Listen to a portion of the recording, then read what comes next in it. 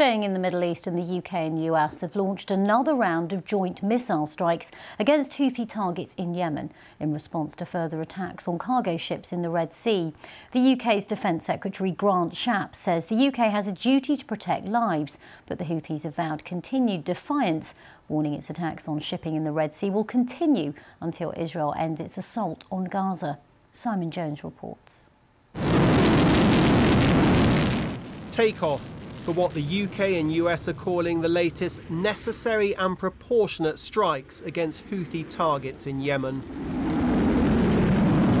4 RAF Typhoon fighter jets were involved, using precision-guided bombs at 2 sites to take out drones said to be used by the Houthis for reconnaissance and attack missions against shipping. The US hit a further 6 locations. In the capital of Yemen, Sana'a, smoke could be seen billowing into the night sky. In a joint statement, London and Washington said these precision strikes are intended to disrupt and degrade the capabilities that the Houthis use to threaten global trade, naval vessels and the lives of innocent mariners in one of the world's most critical waterways. A week ago, this British-owned ship, the Ruby Mar, was struck by Houthi missiles, forcing the crew to abandon ship. And this US-owned cargo vessel, the Sea Champion, delivering humanitarian aid to Yemen, came under attack.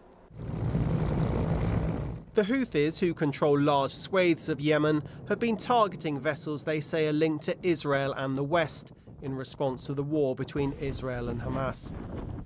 Yemen has a key strategic position in the Middle East, especially when it comes to global shipping. The Red Sea route typically looks like this. It's one of the busiest in the world, transporting 15% of traded goods, largely from east to west.